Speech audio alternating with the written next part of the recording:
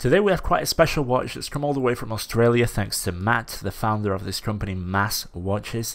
He sent this in for review, so thanks a lot for that. On the inside of this box, the first thing you're going to see is this drawing done by his son Tate. This is of a very nice, very colourful Irukandji jellyfish. This is the highly venomous jellyfish that's common in Australian waters that they have used to actually model their watch and to give its model name. So I thought that was a very interesting concept. So let's actually look at how that panned out in reality. This was a watch that was funded through Kickstarter and Indiegogo, and today it is a reality here in front of us. Inside of the box you'll get this travel pouch with a very nice black and black, really stealthy look. It's a very good quality pouch, and it's always good to get something inside the watch box that you're actually going to be able to use apart from obviously the watch. So the first thing you'll see inside this pouch is these two nylon straps. Very good quality, thick, solid, no issues there. They have a signed buckle and they have a quick release spring bar mechanism, which is always convenient, especially with these kind of bracelets, these kind of straps. However, personally I wouldn't use this color scheme on a dial such as the one I opted for, which is this one. This is their it's a pink stinger or a killer pink, I'm not sure, something along those lines, but it definitely is a beauty regardless of what the actual color scheme is called. It is just gorgeous. I mean, look at how the light plays on that dial. Look at how that sunburst radial effect, which by the way is one of the nicest looking radial effects that I've seen on a watch for this price. This is priced currently at 425 Australian dollars or 288 US dollars, and it's just gorgeous. Just look at that lollipop seconds hand with the top part in pink. I mean, the cohesiveness of this design and the things that they've done to this watch to just separate it from the competition, because at the end of the day it can get a bit boring with the typical diver watches. That's why I wanted to go for the pink watch, but when I actually saw it in person, it's not just a pink dial, it's just so much more, so many more details that have been put into this watch. For example, the fact that they've shaped the case to look like a jellyfish. I mean, if you see at the top, it's quite narrow with that domed sapphire crystal, and then it goes widening out to the middle part. It has this kind of bead blasted look to it, kind of like a brushed effect. Very nice finishing on the case, and then it has this bevel on the inside that folds into a 39.5mm part that's actually going to be touching your wrist. So while it is a 42mm case, it feels a lot smaller than that, and it feels very, very comfortable on wrist. I love the design that they've gone for at the back with this highly polished Irukandji jellyfish. I love the pose that they chose to have that jellyfish in. It looks very, very aggressive, very mean, very cool.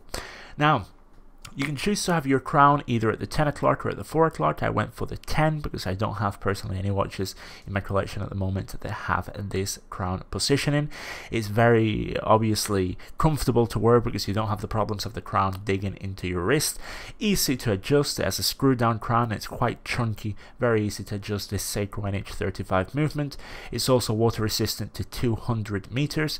Here you can see a close up of the date wheel, a very nice finishing on it too. One of the things that I really thought was going to be a negative of this watch was the fact that the bezel is actually narrower than the case. So if you look at the case actually juts out a bit more than the bezel, and if you think about it, you'd assume that that would make it harder to be able to actually turn the bezel.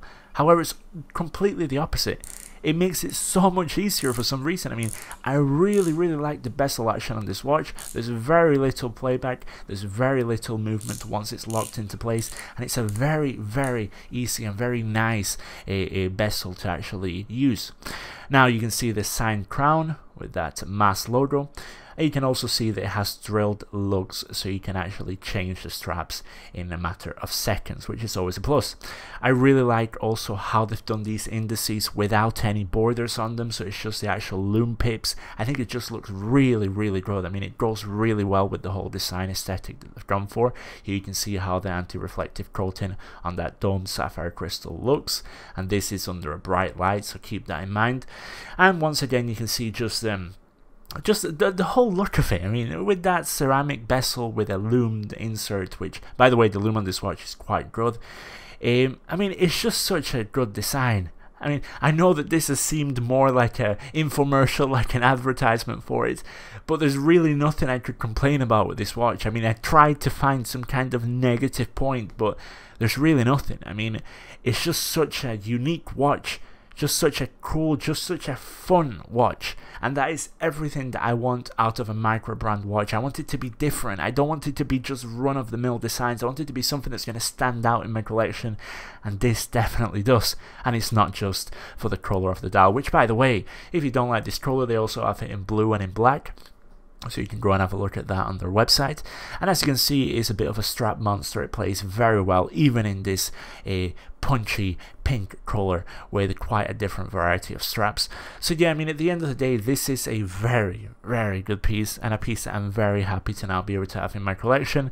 And for the price that you pay for this watch, the quality you get, the originality that you get, and that je ne sais quoi that you get with the whole Irukandji jellyfish, I think it's definitely a good buy. Till the next time, guys, peace.